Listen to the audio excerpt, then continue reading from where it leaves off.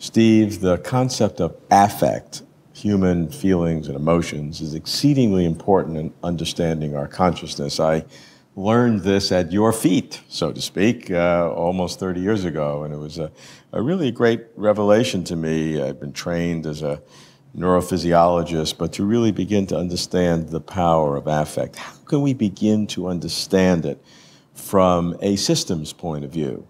Well, it's a question that has been very much alive for me over many years because much of my teaching has to do with efforts to answer that question to the satisfaction of MIT undergraduates. The approach that we've taken is to see affect as an aspect of the organization and development of human systems. Human systems including the nervous system, the brain, human systems including the organism, the individual, and human systems including social systems and institutions. We find that counterparts of what we experience psychologically as our feelings exist in the functioning of the nervous system on the one hand, particularly in terms of the organization of the so-called limbic system of the brain.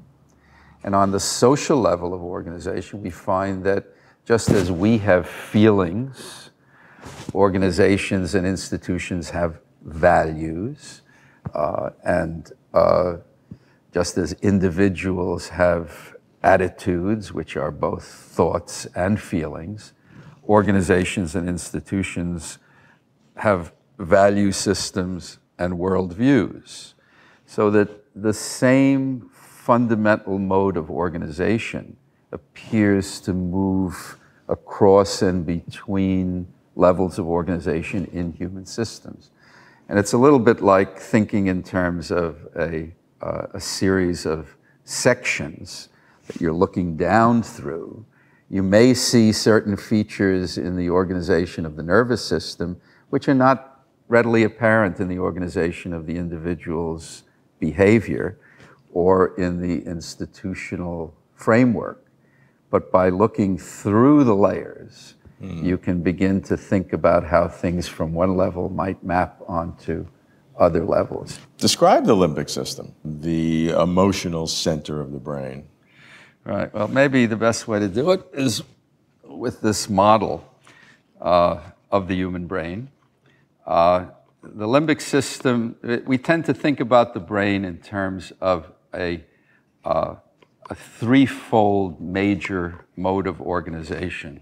The outermost overlying cortex is primarily concerned with functions of the kind we'd call cognitive, as opposed to affective or in relation to feelings. The feelings regions of the brain are in a circle of structures that surround the deepest lying regions of the core brain and both separated from and connected with the overlying cortex. These structures deep within the brain comprise the limbic system. And within the limbic system are, again, a large number of different structures whose interrelationships are exceedingly complex. But what we know is, just as we know that the integrity of the overlying cortex is essential for the competency of cognitive functions, so by the same token, the integrity of the underlying limbic system is essential for the mediation of the things that we experience as feelings. We also have increasing evidence to the effect that the integrity of the affective systems of the brain are essential for the proper functioning of the cognitive processes.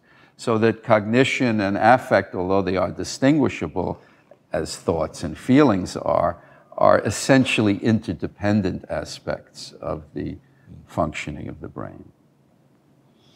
And what are some of those structures within the limbic system? Well, the one that has received the most attention is a structure called the amygdala. I'm unfamiliar with this particular model, but what I can do is to show you approximately the location of the amygdala deep within the temporal lobe of the brain. And the amygdala receives inputs from all of the sensory systems of the body and has a particularly privileged relationship to the sense of smell or olfaction, which feeds directly into the amygdala. And from our own experience, we know how affectively loaded the sense of smell is, both for better or for worse, that as people like to say, the nose knows.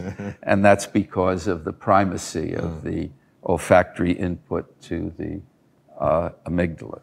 So if we integrate it all together, the three systems, the neurobiological, the personal psychological, and the sociological external world, how can we then begin to understand better the concept of affect, emotions? Well, again, I think that the appropriate reference frame is always that of the individual with a nervous system in a context. And that in order to understand how the affective aspects of experience are organized, we have to look at how the brain is structured and how the various parts of the brain interact under conditions of emotional arousal.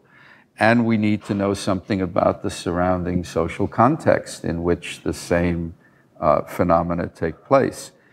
It's not sufficient to focus only on the experience of the individual without regard to what's going on in the nervous system, nor is it possible to focus only on the nervous system without paying attention to what's going on in the surrounding context.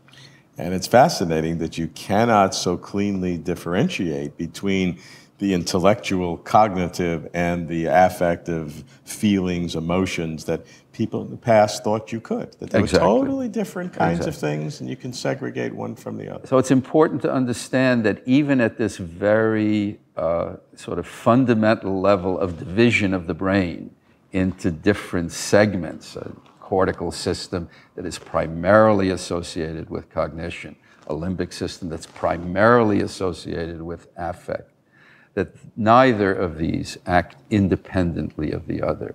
It is fundamentally a process of interaction that gives rise to the behavior, to the feelings, and to the thoughts. And we see that in literally the pathways, the neuroanatomical pathways between these areas, and you see it in real life. I mean, it is not contrary to common sense. It is common sense. It is quite commonsensical.